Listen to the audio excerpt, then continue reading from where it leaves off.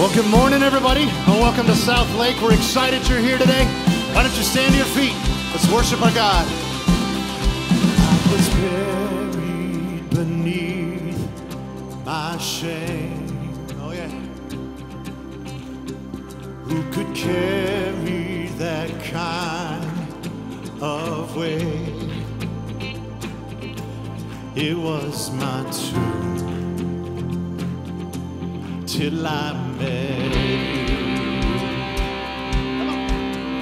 I was breathing but not alive. All my failures I tried to hide. It was my tomb till I call my name, and I ran out of that grave, out of the darkness to your glorious day. You call my name, and I ran out of that grave, out of the darkness to your glorious day. Come on.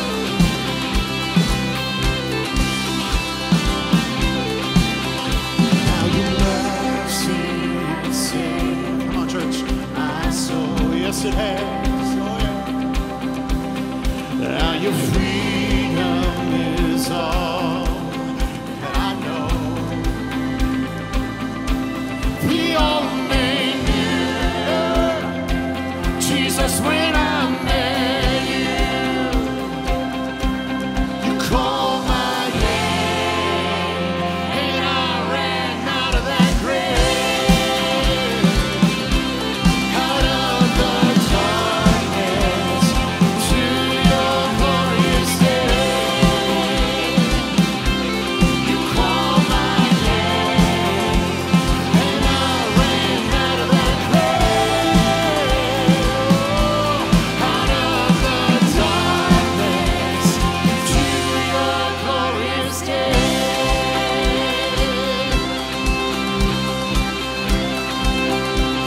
Come on, put your hands together, church. Come on.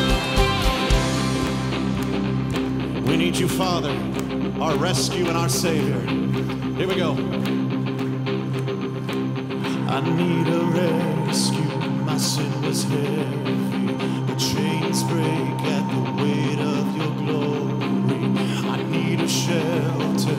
I was an orphan. Now you call me a citizen of heaven. When I was broken, you were my healing. And your love is the air that I'm breathing. I have a future. My eyes are open. 'Cause when you call my name, I ran out of that grave,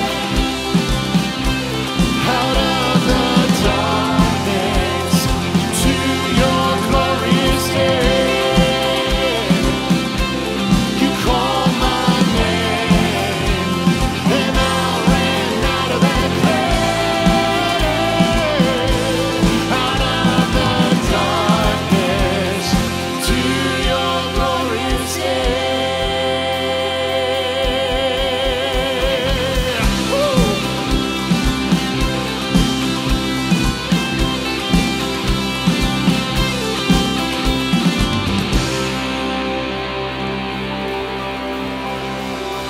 Amen. Let's continue to worship our God this morning, church. He is worthy.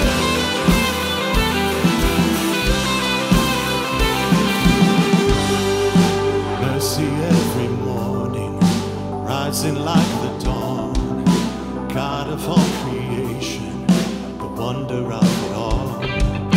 You're the song of freedom. You're the only way. Every new beginning is by grace. Up and alive in Jesus, into a life of freedom. Hallelujah. Christ is risen. Up from the grave he raised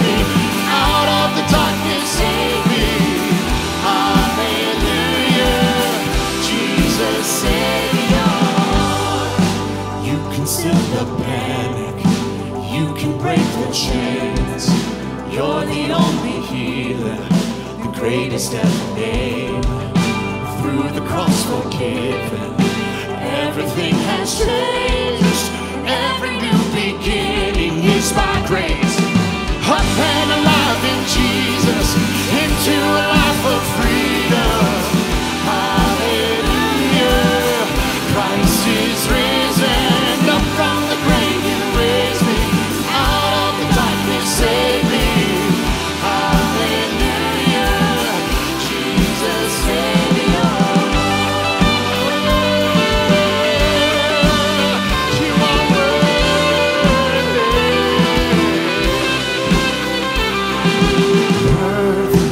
worthy. You're the only name we're singing. Holy, holy, to you the highest praise. Worthy, worthy, you're the only name we're singing. Holy, holy, to you the highest praise. Up and alive in Jesus, into a life of freedom.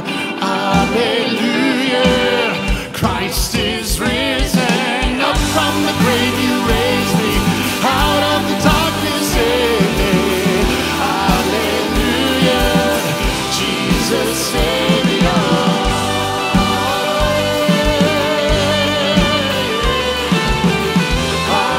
Hallelujah, Christ is risen.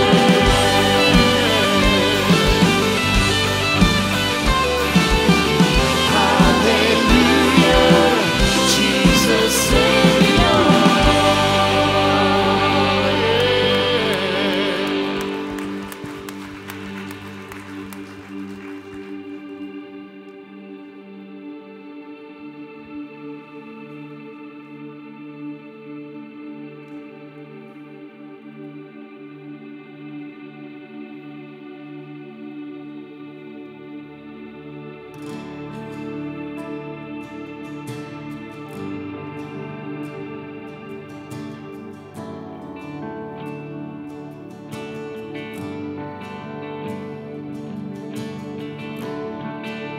Worthy of every song we could ever sing, worthy of all the praise we could ever bring, worthy of every breath we could ever breathe. We live for you.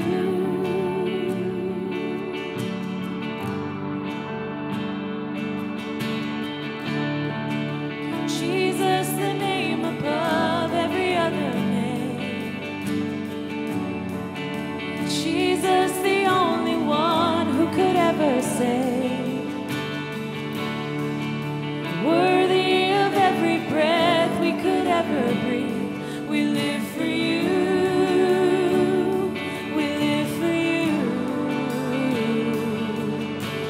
Holy, there is no one like you.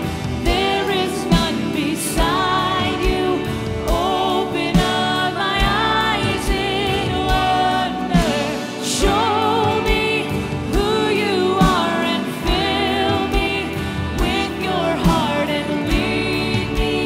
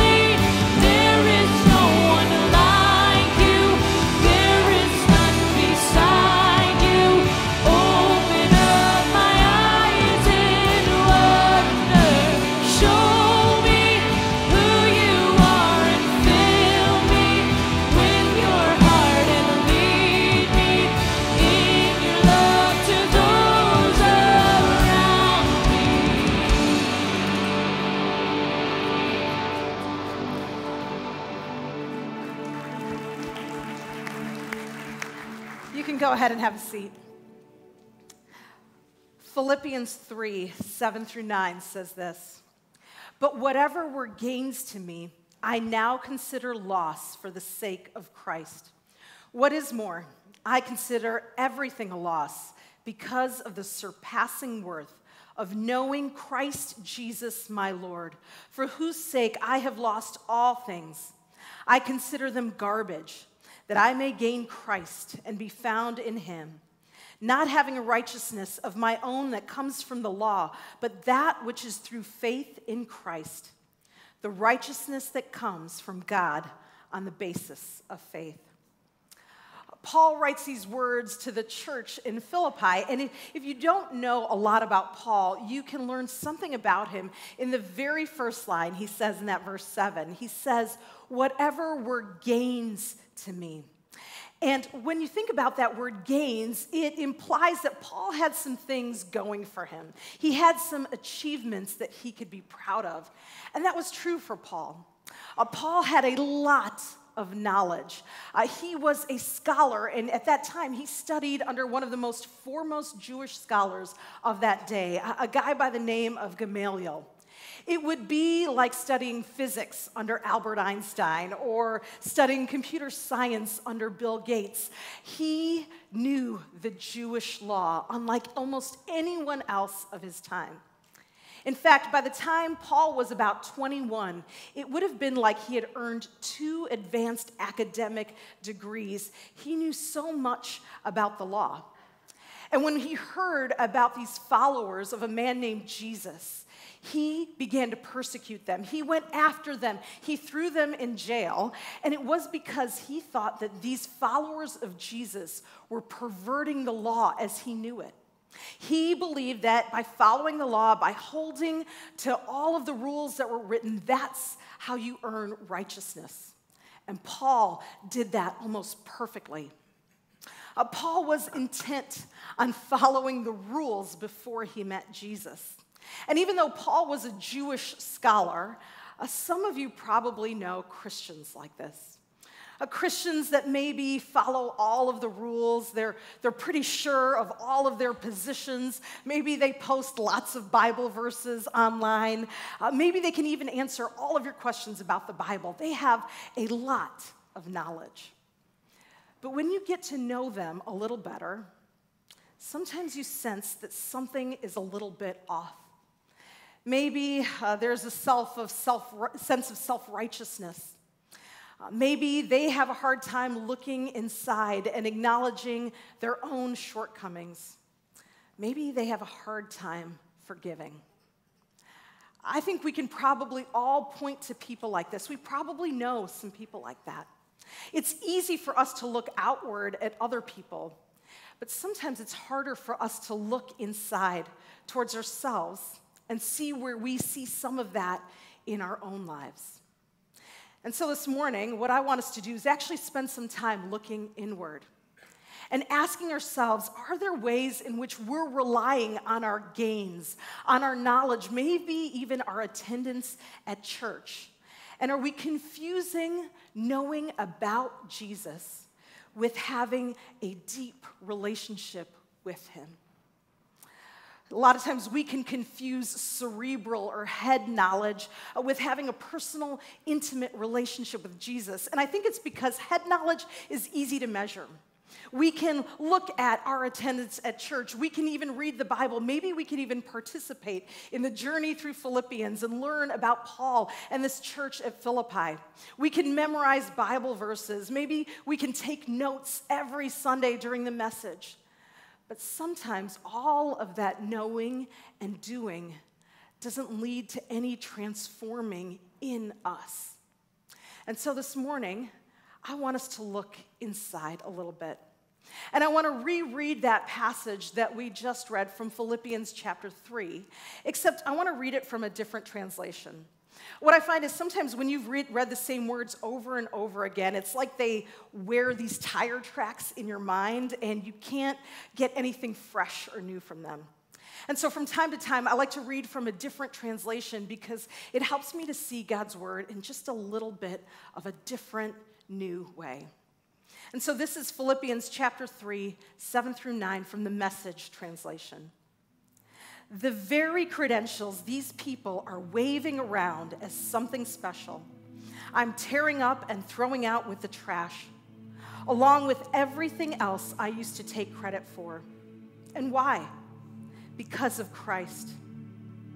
Yes, all the things I once thought were so important are gone from my life. Compared to the high privilege of knowing Christ Jesus as my master firsthand, everything I once thought I had going for me is insignificant, dog dung. I've dumped it all in the trash so that I could embrace Christ and be embraced by him. I didn't want some petty, inferior brand of righteousness that comes from keeping a list of rules when I could get the robust kind that comes from trusting Christ, God's righteousness.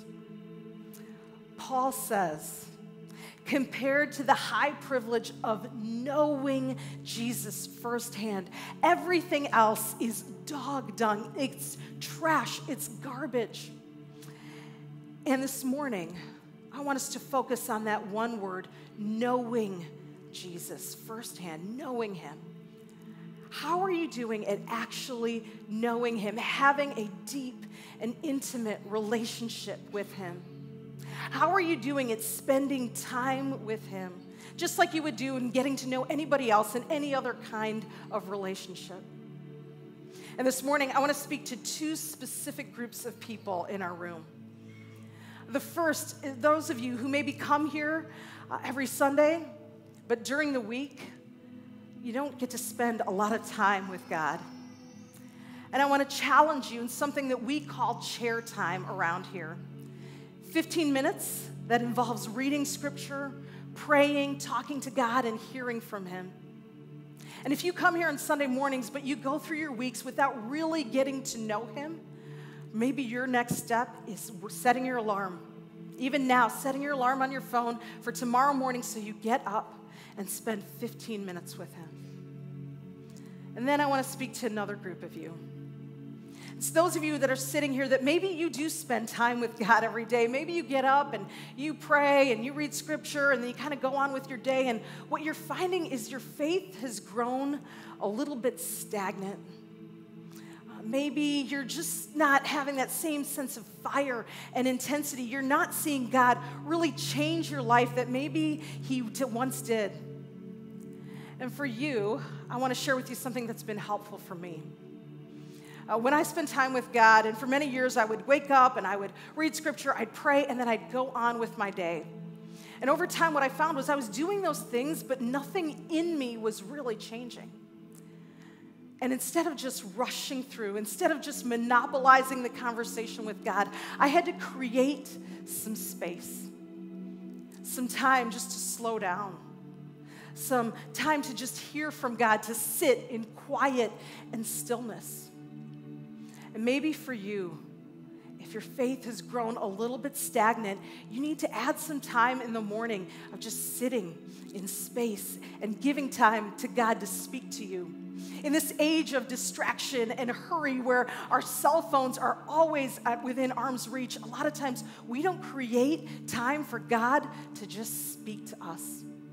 And so for you, maybe that's what you need to do, is add some time to your morning routine or go on a long walk and just give God a chance to speak into your life, to bring to your mind the things he wants to change and grow in you. And maybe you'll find your walk with him is a little different and you get to know him a little bit better. As we get to know Jesus a little bit better, as we give him space to meet us, to speak to us, to transform us, we're able to trust his plans when they don't make sense to us. We're able to find peace even when externally things are crazy and stressful. And we're able to have joy in the middle of uncertainty. But it takes slow, unhurried, quiet time with God. And as he reveals a little more of his character to us, as we get to know him better, we find that he is enough for us. that he is enough, and in him we can find peace and joy and hope no matter what our external circumstances look like. So this morning, let's stand and continue to sing to the God who is enough for us.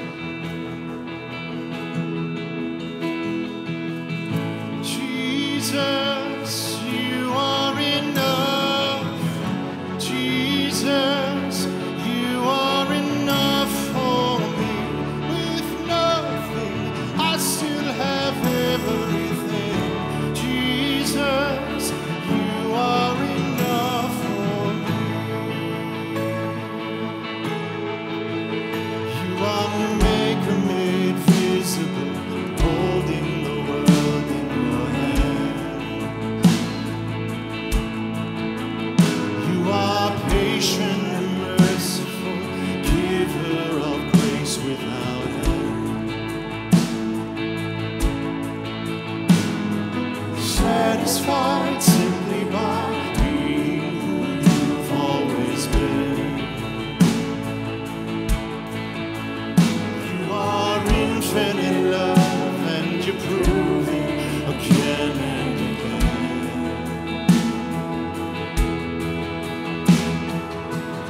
Jesus, you are enough.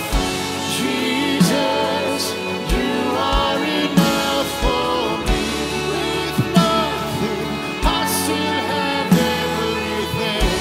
Jesus, you are enough for me.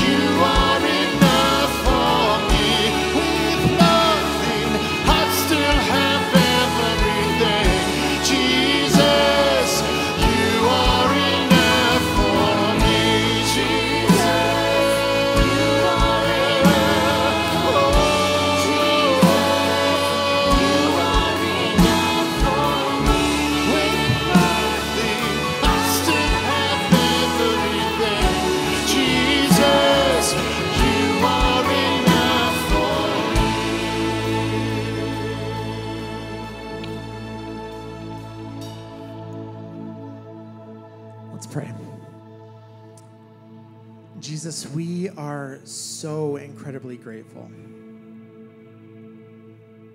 that you are our everything.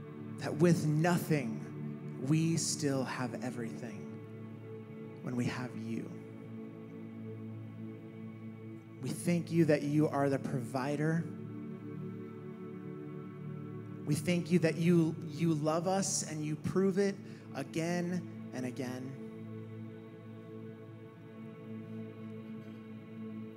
God, thank you. Thank you for being enough. God, we love you. We pray all these things in your name. Amen. Well, good morning. My name is Matt Stennett, and thank you. And I am the middle school pastor. I can't even get it out. You're just so excited. I'm the middle school pastor here at Willow South Lake. And this happens every time. And I swear, I don't pay these people to clap for me. As you are seated, why don't you turn to somebody around you, introduce yourself, and ask them if they've made the Christmas switch yet. All right? Find out, because I have, and I want to make sure I'm not alone.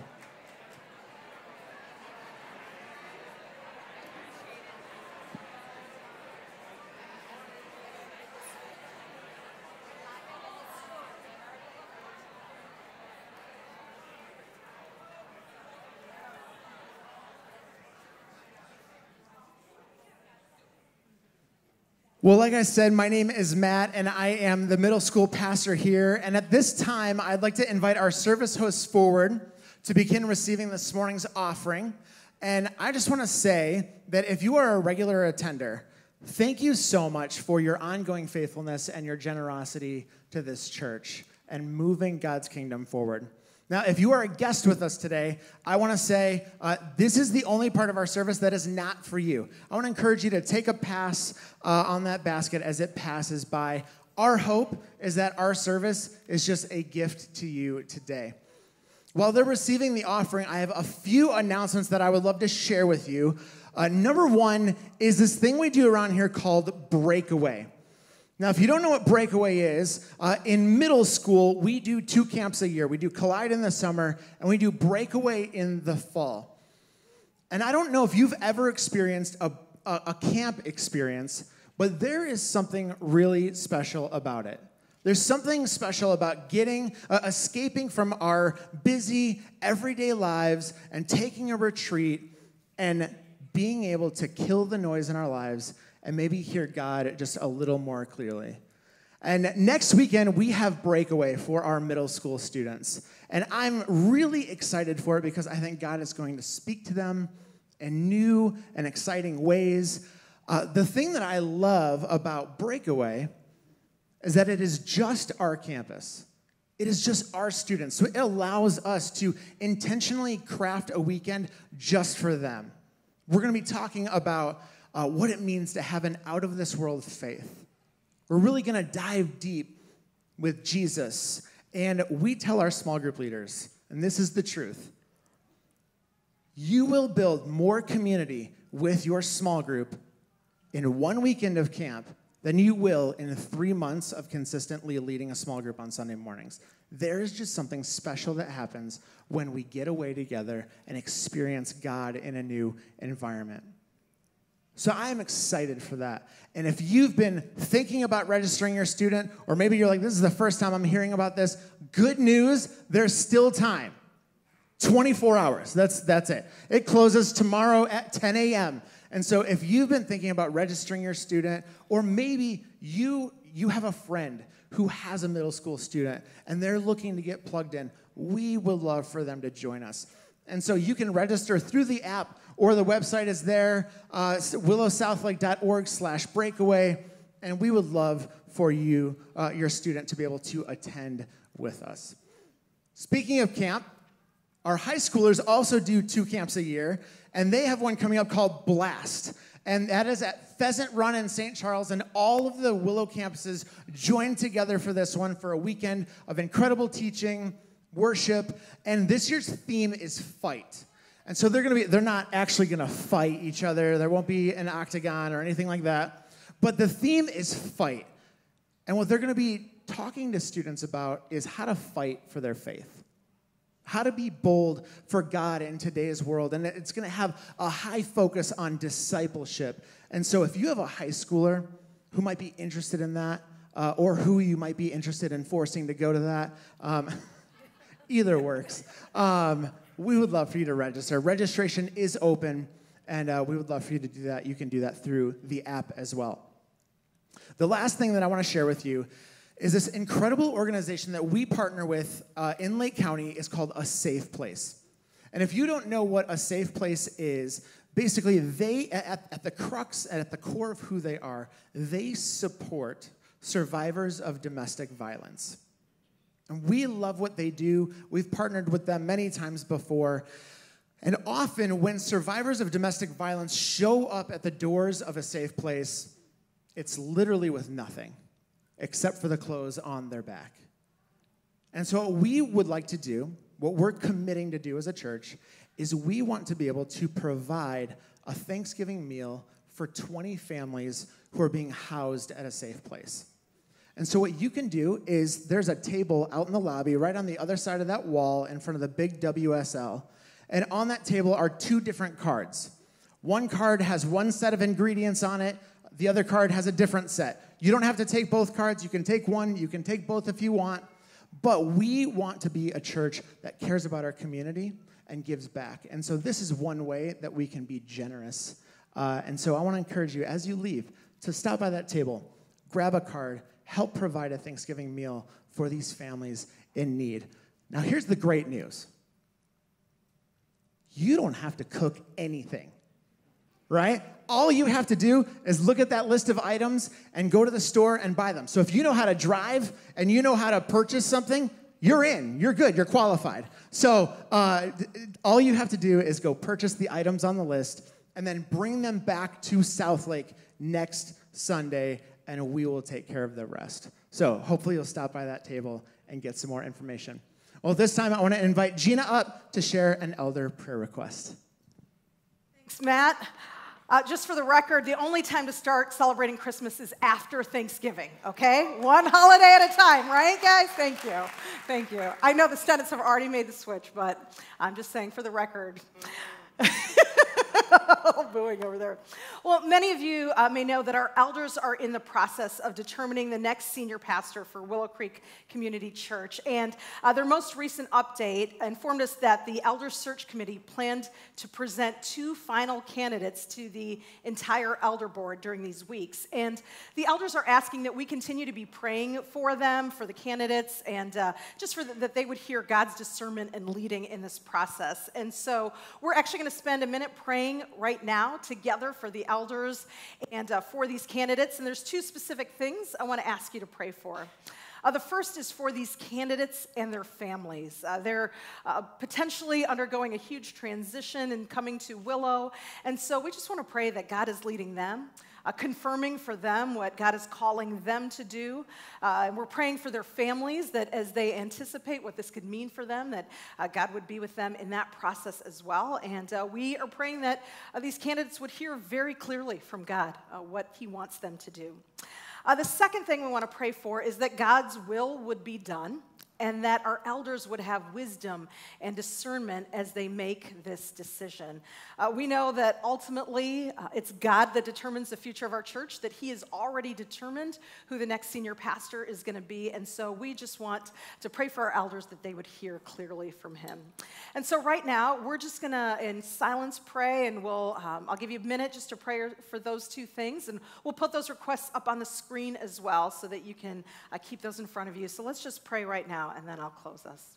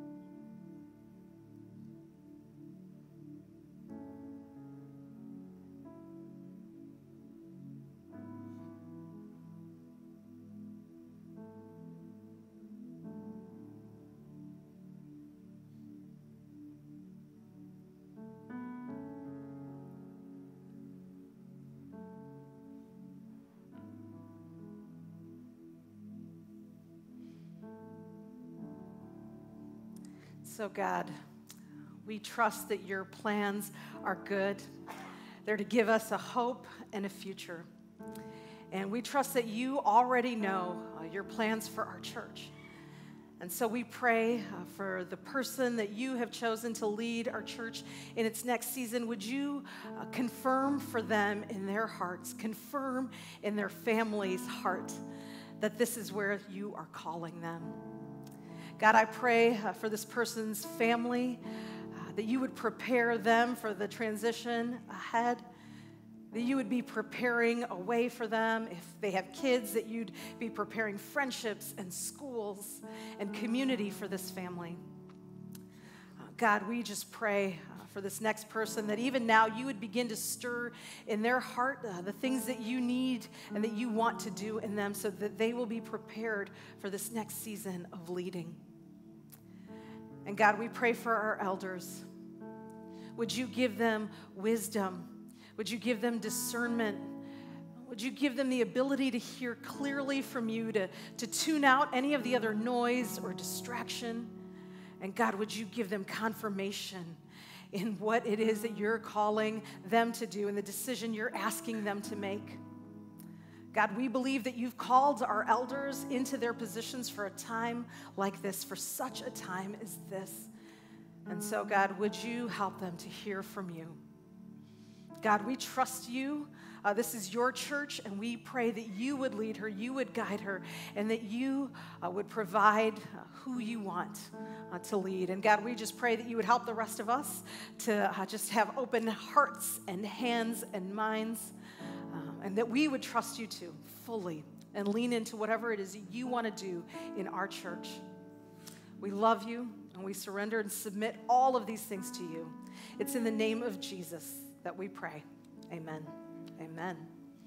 Well, we've been in this series through Philippians, and so today our acting senior pastor, Steve Gillen, continues in Philippians chapter 3. So let's go ahead now and join in with Steve in our South Barrington congregation. We're going to dive into Philippians now. We're in this third chapter of Philippians, and if you're new to the church, or maybe this is the first week in a while, the book of Philippians is a letter written by Paul, one of the early church leaders, to the church in Philippi. It's a letter, it's not very long, just a few chapters, but it's got immense depth to it. And as a church, we've been learning about it, studying it. We've asked every person in the church, read it on your own, just a couple verses at a time, every day. Talk about it in a small group. And then at the Sunday services on the weekend, we're going to dive into a deeper level.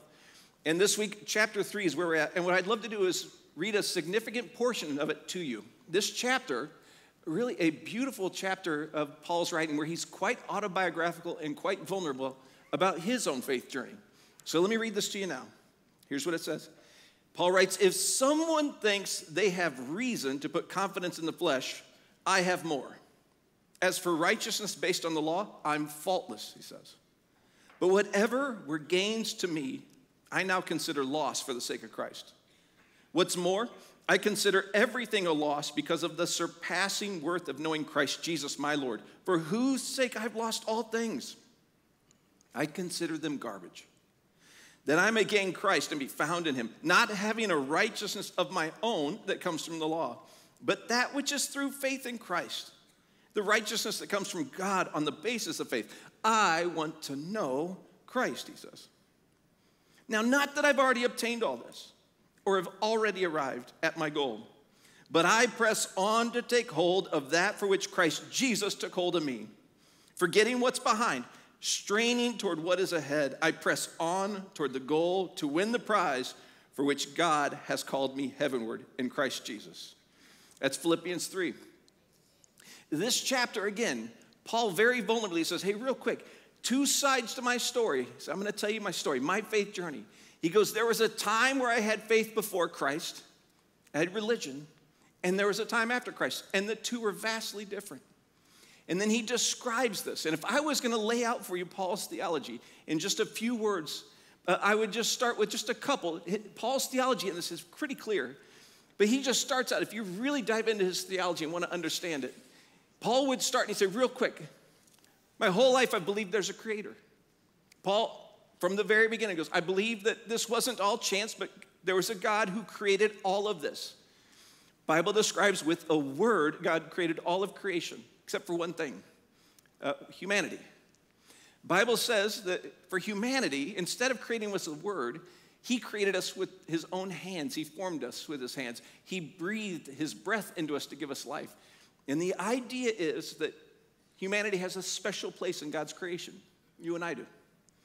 And then the Bible describes as well, and Paul believed this, that God gave humanity special gifts, one of them being freedom, choice. Bible describes, and Paul believed, that God gave you and I the ability to choose for ourselves, good or bad, right or wrong. We have the power to choose.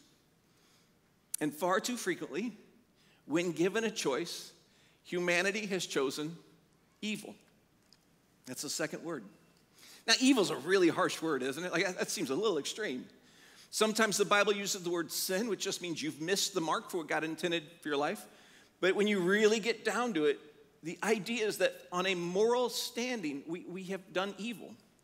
And if you read through the newspaper any point this week, I think you'll see evidence of this. That humanity, time and time again, chooses to do evil, to hurt each other, to harm each other, to kill, to deceive. We just have this propensity to do this. Now, here's the thing about evil. It's really easy to see this in somebody else, isn't it? It's really easy to see when somebody else is evil, when someone else does bad.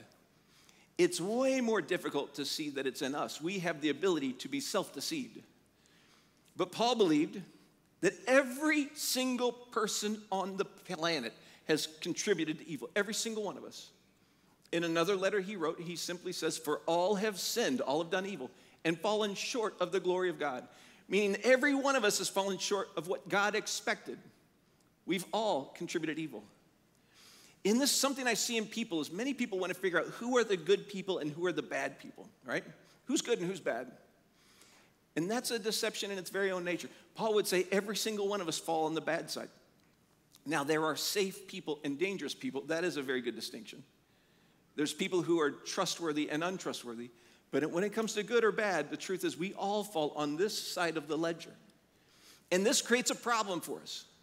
Because if there's a God who's perfect, and we have missed the mark with our lives and done evil, you have to ask the question, how do we get right with God?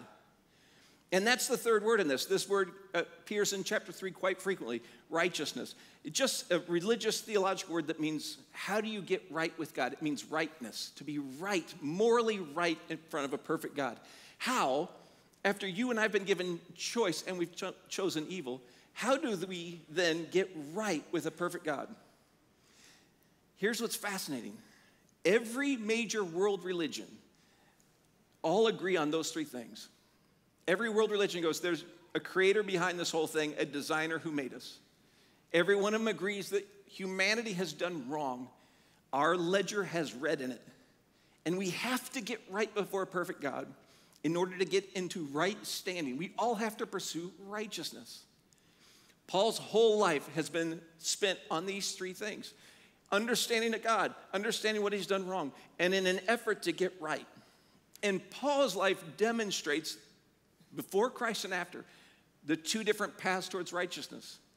If you look at Paul's life before Christ, it was devoted to doing works to get right. Works.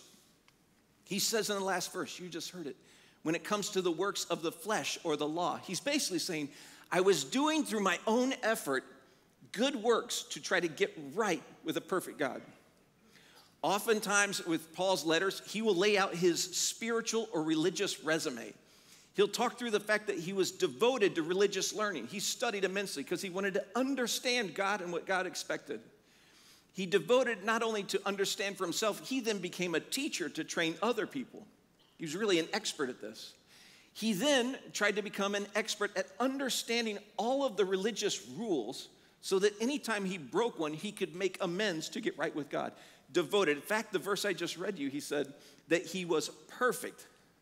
Nothing wrong with him. He did everything right. And then there was a point where he met Jesus. In fact, I love the phrase. He says the point was that he took a hold of Jesus and Jesus took hold of him. And in that moment, he caught a glimpse of a different path. Not righteousness based on anything he had done, but righteousness that was completely from faith. In the passage, he said it. He said, I don't have a righteousness of my own anymore. Not one that comes from the law, meaning all the works, all the following of the rules. He goes, my righteousness is not found in here. I'm not getting right with God that way. My rightness is now through faith in Christ alone. The righteousness that comes from God on the basis of faith. Paul says, that day when Christ got a hold of me, changed everything. I got off the build my religious resume path, and I changed completely to go, it's faith alone that I can find righteousness before a perfect God. Now you have to ask the second question, which is, what do you mean by this faith? Faith is simply a belief. It's a step. It's a risk, if you will. But what's your faith in? And Paul describes this in greater detail in another one of his letters. This one was written to a church in Corinth. And it says this, that God made him who knew no sin to be sin for us, so that in him we might become the righteousness of God. God made him who had no sin to be sin for us, so that in him we might become the righteousness of God. Now, what does this mean? When Paul says him who knew no sin, or who had no sin, he's describing Jesus. The core belief is this, that all of humanity contributed evil to this world except for one, who's Jesus. Son of God came to this earth, lived a perfect life. Paul would say his faith is that Jesus was who he said he was, the Son of God, the perfect Lamb of God. Him who knew no evil took on all evils, what it says. And the theological idea is that at the cross, what Jesus did at the cross was every person's sin from the past all the way to the future, all of humanity's, all that evil got put upon Jesus. He took it all on his shoulders when he went to the cross. He did it all for every person. He paid the price for that sin and took it off your shoulders and mine. And that's a transfer, is how you'd call it. He transferred the weight of our moral wrongs to Jesus. Beautiful, isn't it? It's why so many people, they see a cross or they sing about the cross and they get emotional because they realize all the things we did wrong, he took on as a free gift. We didn't even ask him to do it. He gave this gift of faith. But then there's one other aspect. So you heard it in that verse, that he who knew no sin took on our sin so that then we might have his righteousness. See, there's a two-way transfer in that moment at the cross. One was our sins absolutely went to Jesus, but two, his righteousness, his right standing before God, that he transferred to anyone who would receive it. He takes everyone's sin, but every person from there on has a choice. Would you take on his righteousness for yourself? Isn't that beautiful? This is the concept that blew Paul's mind. Here he'd spent his whole life trying to earn his way back to good moral standing. He'd done all the studies, all the teaching, all the good works, and in the end he's blown away that Jesus already did it all. Paul didn't have to do anything. Jesus himself, through an act of faith, took on his sin and then handed him his righteousness. And the idea is this, that someday every single one of us will stand before a perfect God. Every one of us will have to answer for our lives, the things we've done wrong. And every one of us will be asked, how are you going to get right with me? And Paul, before Jesus, would have had to stand there and say, look at all the good things I've done. And I hope it's enough. After he experiences Jesus, he realizes the day when God calls him to heaven, says, how do you make right the wrongs you've done? Paul's answer will be, Christ alone. Christ did it all. My faith is entirely in him. And the idea is in that moment when God looks at him, God will see Christ himself, not Paul. Does this make sense? That's this incredible transfer that we have in our faith. That by what Jesus did on the cross, our evil, our sins paid for.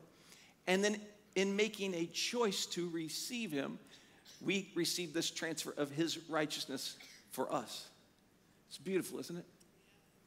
It's the thing that Paul could not get past the rest of his life. He's constantly thinking about who Christ was. He just wants to know him more because how possibly could someone be like that? How possibly could someone do that? So let me ask you, I told you, there was a day in Paul's life that made all the difference. A day where he said Christ took hold of him and he took hold of Christ. A day when he chose this faith, where he chose, I'm not going to try to work anymore. I'm just going to live by faith from here on out. He had a day like that. Let me ask you, have you had a day like that? A day where you just chose, I believe Jesus was who he said he was, the one who paid the price for evil. And I'm trusting in faith that he will transfer his righteousness to me. Have you had a day where you've received that? The Bible describes every person, this is your choice. God will not force your hand. He'll allow you to choose. But his hope is that you'll choose this transfer. He's done all the work. Why wouldn't you receive it, right? Have you had a day? If you haven't, can I tell you, today might be that day. Maybe even right where you're sitting, you're sensing now, just like Paul did that day years ago, that God's getting a hold of you, and it's your chance to get a hold of him. Paul would write in another verse that all who call on the name of the Lord will be saved. All. He's basically saying this was done for every person, all of humanity. And all of humanity receives an invite. The invite is open, but you have to choose it. And he says, how do you do that? He goes, all you have to do is call on the name of the Lord. He's basically saying a simple, sincere prayer, heartfelt, prayer up to heaven. God will hear that, and he'll save you. And my hope is every person who can hear my voice has had a point where you prayed that prayer. You just said, God, I believe in you. I own what I've done that's wrong. There's been so much evil I've contributed. And I don't want to work to try to get your righteousness. I received the free gift of grace that Jesus took all my evil. He transfers his righteousness to me. And now by faith, I believe and I receive. You pray that, and the Bible describes all of heaven erupts. That what God has done for you, you've received that free gift of grace. And you do this, you pray this prayer, God says he saved you for eternity, and you go, well, is that it? Is that all? And one of the confusing things in this third chapter of Philippians is Paul, after he describes this, then begins to describe an ongoing pursuit. And it almost sounds like, is he still back on the works side, trying to earn his righteousness? And there's another word that we'll have to introduce in a moment. But again, to remind you, here's what the verses say. After he's already talked about his transformation and his salvation, he then says, now whatever were gains to me, I now consider loss for the sake of Christ. I consider it all loss. What's more, I consider everything a loss because of the surpassing worth of knowing Christ Jesus my Lord, for whose sake I've lost all things. I consider them all garbage that I may gain Christ and be found in him. Again, he's reflecting on his life. And he goes, oh my gosh, all those works, everything I did, it's like trash. The image, by the way, it's so good in the Greek. The image is after you've had a meal, if you can imagine, you sit down for a meal and you eat everything on your plate, basically. And they're cleaning up and you look down and there's just a little bit of food scraps left. Not enough to save, mind you, right? You're not going to put this in the fridge. Just enough to kind of scrape into the disposal. That's what Paul says. Compared to Christ, that's all the things he had done. It's the table scraps that you don't want to eat as leftovers. You just throw it away. That's where he valued these. That's how low all the works were. He goes, I can't believe I even spent my life trying to do this when I reflect on all that Christ did. But once he's received this, then he has these next words that describe, again, something that people get confused, that some people confuse Paul's trying to still work for his salvation, but it's not. I'll tell you about it in a second. But here's what he says. He goes, not that I've already obtained all of this or have already arrived at my goal, but I press on to take hold of that for which Christ has taken hold of me. Brothers and sisters, I don't consider myself yet to have taken hold of them yet, but one thing I do, forgetting what's behind and straining towards what's ahead, I press on toward the goal to win the prize for which Christ has called me heavenward. So what's he talking about? He's already been saved. Why is he straining forward? What's he working on? What's he trying to accomplish? And there's one last theological word I want to introduce to you that is this concept. It's called sanctification. Now, this is a theological word. You may have never heard it before. But the idea of sanctification is once you've received his righteousness by faith, the work begins of your transformation. The idea of sanctification is once you receive grace, you aren't to be staying that person. God wants to transform you into the person he's always wanted you to be. So the idea is once you receive grace, then you begin the process of being changed and transformed. That's what Paul's saying he's straining forward. It's to be more and more in the image of Christ and more the person he's always supposed to be. Now, this is a difficult concept. So I want to use a couple analogies to help you understand it. Now, I'm going to own these are ridiculous analogies, okay? Oh, boy, I'm getting concerned. All right, here you go. These are analogies. Here's what it is. Imagine you get invited to go on a boat ride, right?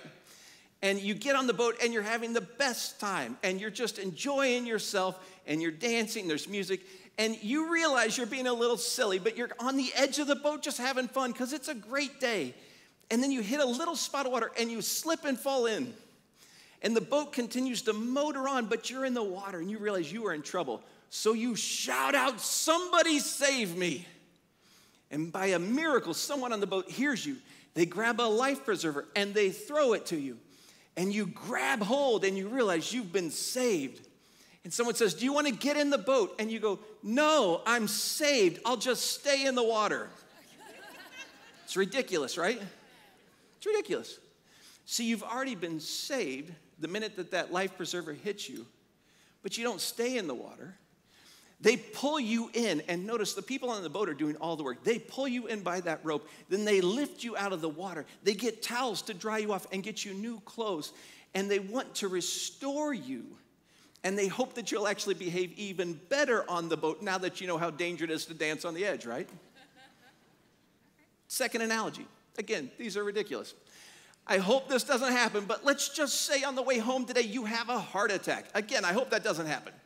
You have a heart attack. They race you to the hospital. The surgeon comes in and looks at you and says, "Good news, you can be saved, but you're going to need surgery."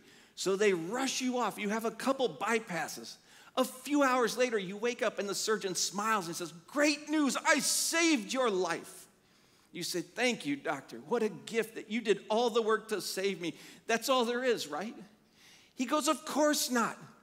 I didn't save your life so you'd be laying in a hospital bed. Now you go to rehab for months. You've got to work diligently to get back into shape. By the way, you'll need to change your diet. More veggies, less Twinkies. By the way, you probably should exercise more. I noticed you haven't exercised in years. It's time to start." And here's the incredible news. If you'll eat healthy, do the rehab, and work out, you actually can have a better physical body than you ever have. Your body will even be better than before you had the surgery. You can have the body you were always meant to, but it's going to take work. See, the minute that surgeon did the surgery, the minute that person threw that life preserver, you were saved. Same is true with Christ. The minute you say that prayer that you receive as grace, you're saved. But God says, don't just stay where you are. Now be transformed. Be sanctified. Become the person I always hoped you would be, is what God's saying. And that's a lengthy process that is a lot of God's work and some of yours, to intentionally join him to be transformed. My experience and what Paul would teach, oftentimes the sanctification work of you looks very much like this.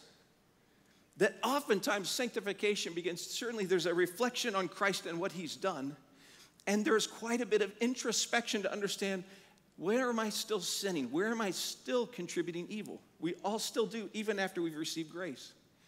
And then you want to take that, confess it, to get right again. In this, so much what Paul teaches in 3 is he's constantly on an effort to understand Jesus more and more in his life, to understand his teachings and experience his presence, be transformed as he knows him better. So much of what he'll describe as study, reading the Bible, reflection. But one other aspect that's critical for Paul is community. Paul will describe practices that many Christians don't do. He'll describe confession. The Bible describes that you and I as Christians, we're to confess our sins to each other openly. We don't do that much. We like to be image conscious and protect our image. We don't like to tell. We'll confess it to God, but I don't want to tell someone else. Can I tell you, you're missing out. One of the best spiritual practices in my life is with a few trusted friends. When I'll go to them and say, would you just for a minute listen to me confess to some things I did wrong? Can I just confess things? Because I need someone else to look at me and actually offer forgiveness. And I'll sit with a friend and I'll say, let me tell you what I did wrong. And I get to the end and I said, could you just say a prayer for me? And most frequently what happens is that friend says a prayer and says, Steve, you're forgiven. And then he'll say, hey, can I confess some things too? And you play this role where you're just trying to get clean. You're just trying to get right. You want to become more and more the person God intended. You don't want to live up here anymore. That's confession. The other side often is confrontation. My friends who have invited into a meaningful relationship where I'm asking them, help me become more and more like Christ. They'll have points sometimes where I haven't confessed this, but they see it and they'll just come and go, hey, Steve, you have a problem. There's something you're doing that needs attention. It's one of the best gifts. I tell them this, one of the times I feel most loved is when they'll do this. It just happened this last week. This last week, a trusted friend, asked for just a little time. And then they said, something happened that really hurt me. And I don't think you're aware of it. I just want you to know about it. And then he described not something that I did. It was something I didn't do. And I realized through this incredible gift that I just had a blind spot. There was something that I was missing. And a friend was hurt. And I was just able, oh my gosh, I'm so sorry. I'm so sorry. This isn't who I want to be. I'm trying to get better. I don't want to be this as a friend. I certainly don't want to be this as a follower of Christ. Bible describes this act of sanctification. This is a lifelong pursuit. It's a lifelong effort. It doesn't happen in a moment. I wish it did. But it's an ongoing effort to go, I want to be more and more who God always intended me to be. I want to better and better reflect Christ to my friends and to my world and to my family. I want to better live out these teachings. This is where Paul goes, hey, you guys, I'm not there yet. Paul's very close to the end of his life. He goes, I'm not who I always want to be. It's not complete. But I press on. I'm fighting to the finish. I'm working to the very end. He's basically saying, I'm nearing the end of my life and I can see the finish line. And I'm not going to slow down until I get to that place. I'm going to strain all the way to the very finish for God and God alone to see myself sanctified as best I can. Friends, can I ask you? I already talked about one decision, making just a decision to choose faith over works and receive his righteousness. There is a second decision. Once you've done this, the second decision is, now I'm going to pursue transformation. It's a choice. It's a choice at a time, and it's an ongoing decision to intentionally pursue God's work to transform you. Now, here's the beautiful promise. Much of the world will say people don't change. The Bible completely disagrees with that. It says transformation not only is possible, it's expected. Once you receive grace, God says, I want to do this work. I need your help. But you watch, you will see me change you, transform you. You can be different. You can be. Overcome addiction. Stop patterns of sin. New ways of caring for others and loving and sacrifice for others. This is all possible, but it comes at a choice. Vulnerably, one of the great disappointments for me, been a pastor now for 26 years. Very disappointed that many times I'll see people choose this and years go by and there's no change. 20 years past, you go, man, you're still the same person, same sins, same struggles. They just didn't choose this. Don't you be that person. Once you've chosen this, pursue him. Go change me, God. Work in me. Point out my sins. Point out my flaws. Grow my love and my capacity for love. Grow how I care for others. God, grow me into the person you've always wanted me to be. You pray that prayer. I believe God will be faithful to hear it and begin that transforming work to see you sanctified into who God most wants you to be. Yes? Amen. But it's a choice. It's a choice. And my hope is every person here first makes this decision. I believe in this. I'm not going to try to earn my way back to God. I'm going to choose faith. I hope you'll make that call. Some of you, that might be today. Once you've done this, I hope you make this choice. I'm saved, but I'm not staying in the water. I'm saved, but I'm not staying in the hospital bed. I'm saved for eternity. Now let's get to the really fun work of seeing me transformed into who God always has desired me to be. You do that, I think you will see miraculous things in your life. So how are you doing with this process of sanctification, of allowing God to transform you, to change you into the person that he wants you to be? It does take some work. The work of being saved, that's what God did for us on the cross. That's a one-time thing. But this work of transformation takes choices on our behalf. And it involves things like spending time with God, reading his word, praying, talking to him, giving him space to speak to you, leaving space to reflect, to have some time of introspection, and to think through the things in your life that need to change, that need to be different, maybe the things that need to be confessed. And it also takes community. People coming around you, helping point out things in your life that may need to change. People to whom you can confess the things that are wrong in your life and ask for help and accountability. And if you don't have a group of people like that in your life, I'd encourage you to stop by our info booth on your way out today. Let us help you get connected to a small group of people that can kind of come alongside you in this. But let's not stop at the work of just making the decision to follow Christ. Let's let God change us from the inside out. God is in the business of transformation, and we get to be a part of that. Would you stand as we close in prayer? And as you're standing, I just want to remind you that we have a fantastic prayer team. And if you came in here today carrying something, please don't leave without some prayer. Will you bow your heads with me? God, we are grateful for your son, Jesus. That by what he did on the cross, that we're not left here in our sin, but by believing in him, by making the decision to follow you, that we can have life, a full life with you here and life in eternity with you. And God, we are grateful that you don't leave us in our sin. You don't leave us in our brokenness, but you desire to see us changed and transformed. You desire to do good work in us. And so even now, as we're standing here, if there are things that you want to bring to our mind, things that we need to confess or make right, God, would you bring that to us?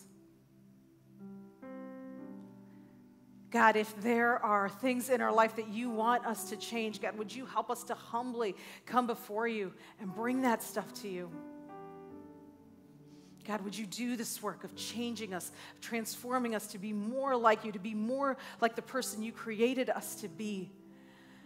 And then I believe, God, the world will know by our love that we're yours, by the way that we live and love and are changed, God, that people will see you in us and see your work changing us.